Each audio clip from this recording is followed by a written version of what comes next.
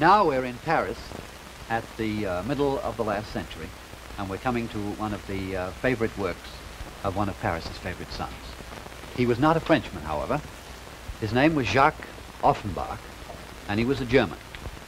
He came to Paris at the age of about 14, and he was already a wizard on the cello.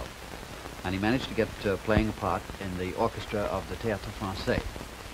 He thought this was fine until he realized that his main job would be sawing away to the musical accompaniment of old classical tragedies. Now, Offenbach was a satirical soul, and he used to put on for his friends at parties little skits, little takeoffs of these classical tragedies.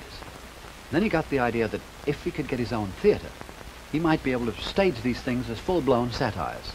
Well, he was so successful that in 25 years, he did 69 stage pieces. And we're going to show you one of them today. 15 years ago, the Ballet Russe of Monte Carlo put together 4 or 5 of Offenbach's stage pieces, and they made out of it a ballet called Gaité Parisienne. They could have called it An American in Paris, a South American in Paris, because you know that in the mid-19th century, the United States was not quite as rich as it is today, and there was a depression. So the traveling millionaire is a Peruvian, and I think we ought to introduce the cast of characters and just sketch out the plot and the general atmosphere of the ballet. Let's look at this South American in Paris, the rich tourist Peruvian.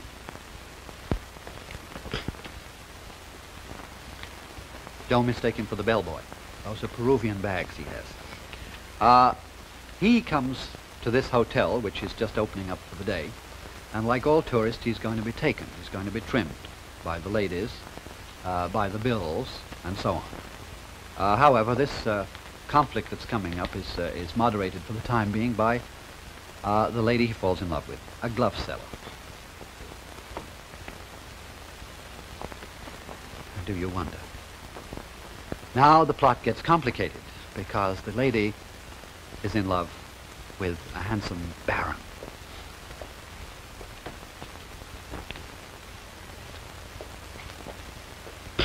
And inevitably jealousy raises its ugly head. Those are the main characters. But what you're going to see, of course, is some of the ingredients that were never missing from these stage musicals of Offenbach. You will see waiters, of course. You'll see students. You've got to have students. Always students. They hover around the classical decoy of all such pieces, like bees, around a flower. And this is the decoy, the flower girl. Oh, thank you. See what I mean by decoy. Then we shall see some military performance going on in this hotel. 3 grenadiers will come in and they will do a very cheerful soldierly dance and get involved in a brawl. Now I think that's just about all. I think that the scrub women are ready to start cleaning up the place, and of course no piece of Offenbach without a can-can girl. So, Gaité Parisienne.